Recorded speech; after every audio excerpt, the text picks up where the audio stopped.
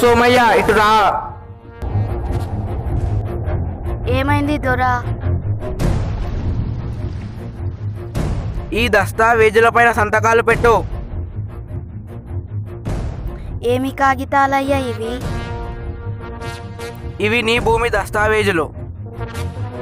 అప్పు కట్టడం నీ వల్ల అయితలేదు కదా, అందుకే నేను ఈ భూమిని జప్తు చేస్తున్నా. సంతకం పెట్టు.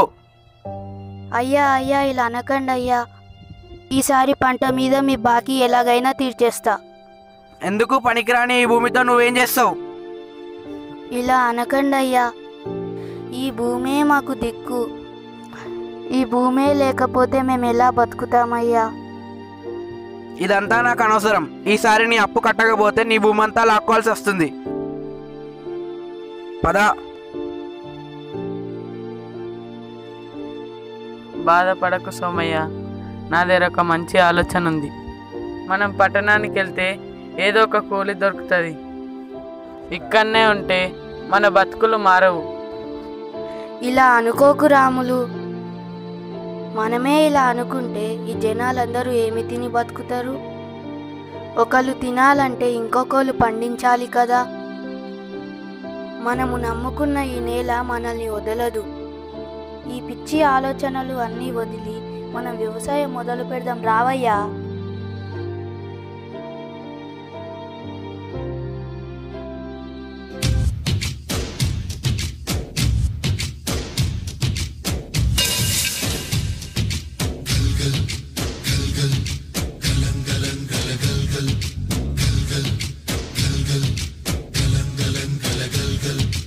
ఆకాశం తాకేలా వడగాలై ఈ నేల అందించే ఆహ్వానం ప్రేమంటే, ఆరాటం తీరేలా బదులిచ్చే గగనంలా వినిపించే తడిగానం ప్రేమంటే, అణు అణువును మీటే మమతల మౌనం పద పదమంటే నిలవదు ప్రాణం.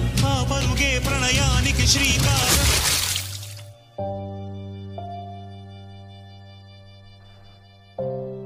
పోయినసారి కూడా వర్షాలు పడలేవు సోమయ్య. ఈసారి కూడా వర్షాలు పడకపోతే నీ అప్పెలా తీరుస్తావయ్యా?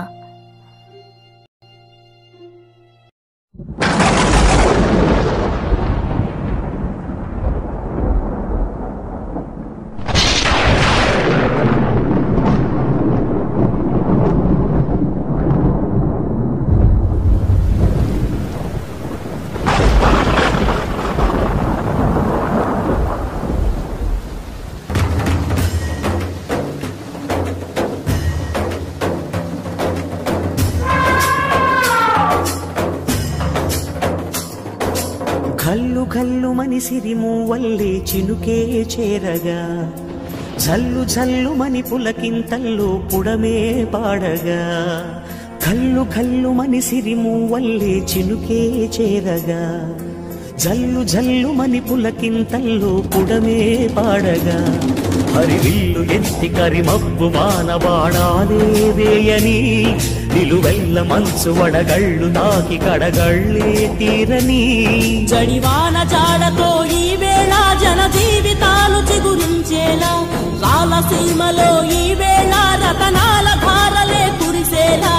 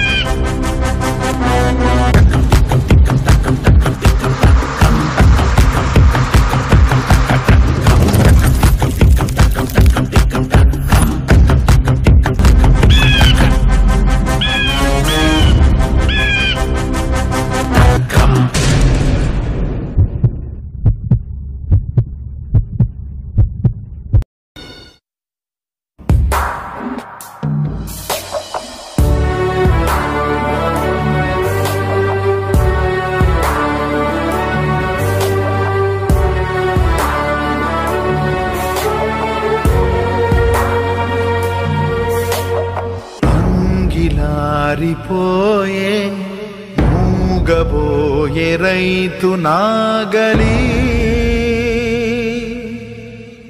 ఆయువంత చూడు ఆర్తనాదమాయే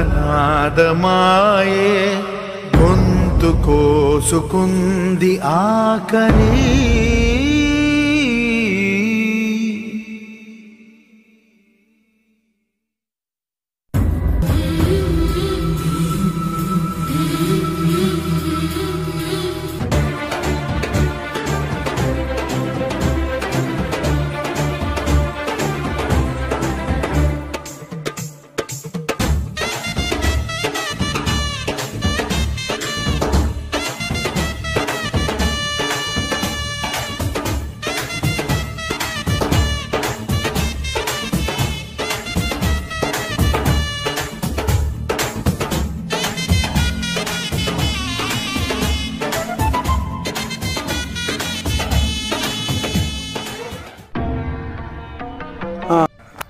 అమ్మా అమ్మా ఆకలి ఆకలి ఆకలేస్తుందయ్యా.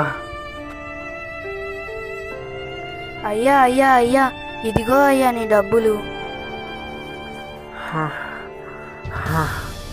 డబ్బొద్దయ్యా, అన్నం అన్నం కొంచెం అన్నం పెట్టండి.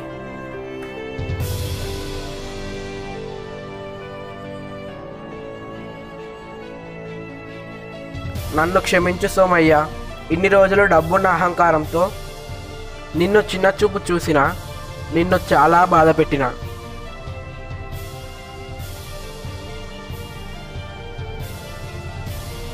మన దగ్గర ఎన్ని డబ్బులున్నా ఆ డబ్బును తినలేం. ఆకలిని తీర్చేది తిండి గింజలు పండించే రైతు మాత్రమే. ఒక్క మెతుకు పండించడానికి పగలనక రేయనక చలికి ఎండకు వానకు తట్టుకొని సుమారు 180 రోజులు పశుపక్షాదుల బారు నుండి కీటకాల బారు నుండి కంటికి రెప్పలా కాపాడి ఇతరుల కోసం ఏ స్వార్థం లేకుండా ఈ పంటను పండిస్తాడు.